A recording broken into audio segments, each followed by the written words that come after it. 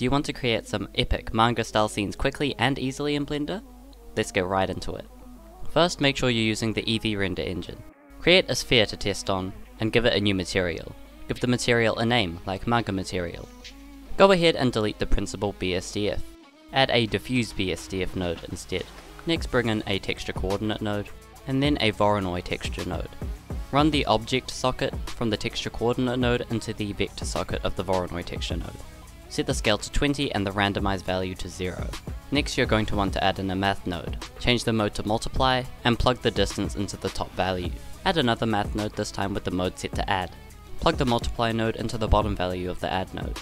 Now make sure the bottom value of the multiply node is set to 0.3. Now, finally add a shader to RGB node and place it between the diffuse BSDF and the add node. This will convert all of the shader detail, such as shadows, highlights, and midtones, into color or RGB to allow us to manipulate them ourselves. Following the add node, create a subtract node. Plug the add node into the top value of the subtract node and set the bottom value to -0.1. Finally, to allow us to manipulate colors, add in a color ramp. Plug the subtract node into the color ramp and then the color ramp finally into the surface of the material output, and that is the main bulk of the work done. Firstly, make sure the color ramp is set to constant instead of linear.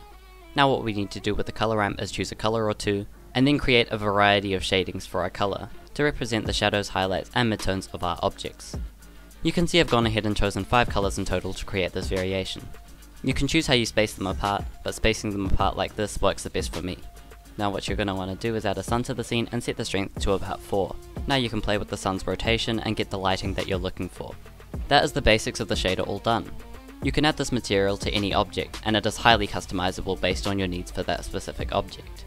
This is because of the nature of it being a procedural node setup, allowing you to change each little part individually, which is really awesome. Something cool you can do for more complicated textures, as you can see here, I've created quite the spider web of a node tree, is to plug an image texture through a color ramp for fine control into the diffuse BSDF's color socket. This will allow you to pull detail from an image texture or to use it as a mask for different colors, like I've done here.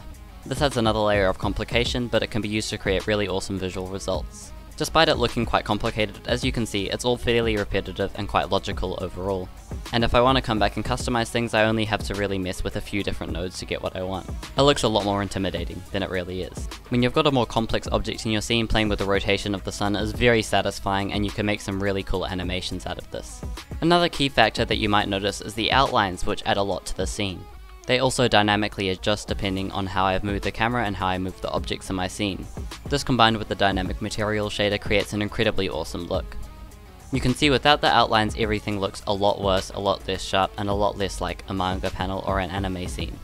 I will now show you the best and most robust method of adding outlines that I have come across so far. First, you're going to want to add a grease pencil blank to your scene. Give it a name like outlines, or just leave it as default if you're speed running. Now you're going to want to select this object and make sure that the keyframe is on frame 1. Next, go to the modifiers tab and add a line art modifier. Have a collection of all of the objects that you want outlined, and select that collection here. For layer, just select the default GP layer, and for material, select the default black. Now you can play with both line thickness and opacity here. And for art in this manga or anime style, I say that a line thickness of 3 or 4 works the best personally. This gives a good combination of adding fine detail and sharpness to edges, without intruding on the picture and making it seem too cartoon-like. You can also head over to the material tab and play with the base color if you for some weird reason don't want a black outline. Lastly, make sure that the grease pencil is set to render in front in the viewport display so that you don't get any weird issues with the grease pencil getting hidden behind things. You can see, as opposed to a lot of other methods, this will show up in the viewport and not just in the final render after a composite. And because it's a physical object in the scene, it actually shows up even when you're not in the material preview or the rendered preview. Which is really cool because it means that you can work with your outlines without even having any textures loaded in. Finally, in terms of render settings, make sure your display device is set to sRGB. View transform should be standard rather than filmic because we're going for vivid look. And for the look, I would recommend high contrast. After you render out your scene, I would highly recommend doing some post-processing on it, and taking it from something like this, to something like this. I've used GIMP to correct the curves of my blacks and whites, because the original was a bit blown out and a bit too bright. I've also corrected for the hue and saturation, and faded it out slightly so that the colours are more true to what they are actually meant to be like. This will probably take some tweaking, but you're pretty much good to go now. I really hope that this video was useful or inspired you, and if you have anything you want clarified, I'd highly recommend you check out my other 2-minute long anime material tutorial. This goes over the basics in quite a fast way, and condenses down much of what I've learned over the last few months of research and experience. Thanks so much for watching, and stay tuned for more epic Blender tutorials and art on the way. Subscriptions are much appreciated. I'm also always very grateful for any constructive criticism or feedback you may have. It's been Yeeson, and I'll hopefully see you in the next one. Bye bye.